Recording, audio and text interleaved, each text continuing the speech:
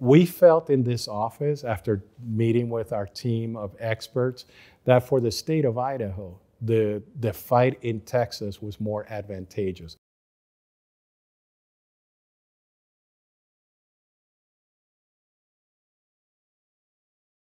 And the main reason is because when you're one of two in that battle, you get to manage the case a little bit more forcefully and more directly than when you're one of 23 or 24 other states. Some people in Idaho disagreed with that decision because they were used to telling the Attorney General how to do things. And what they need to understand is that the Attorney General is an independently elected constitutional officer. I'm not the governor's attorney.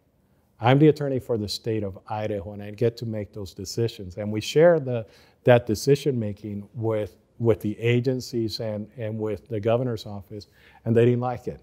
But we were proven to be right, because our case was not only heard and decided earlier, but if you look at the North Dakota case where they actually agreed with us as well, if you read the opinion, the opinion of that court is pretty much based on the opinion of the battle in Texas. So the preliminary injunction that WOTUS has right now in all these different states is because of the leadership that I took in making sure that we did the right thing for Idaho, the right thing for the citizens of Idaho, and the right thing in this battle, which is going to be the catalyst for really fighting back against the Biden administration.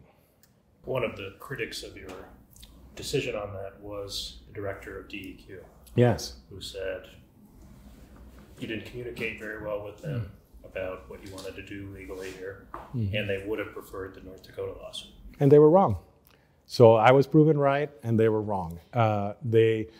We communicated with the governor's office. Remember, DEQ doesn't work for me, and I don't work for DEQ. The director of DEQ, who's a great person, and I have no issues with, works for the governor's office.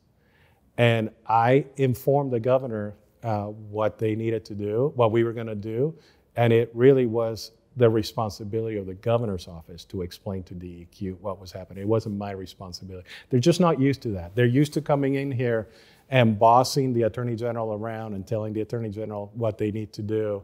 But also lessons learned, you know.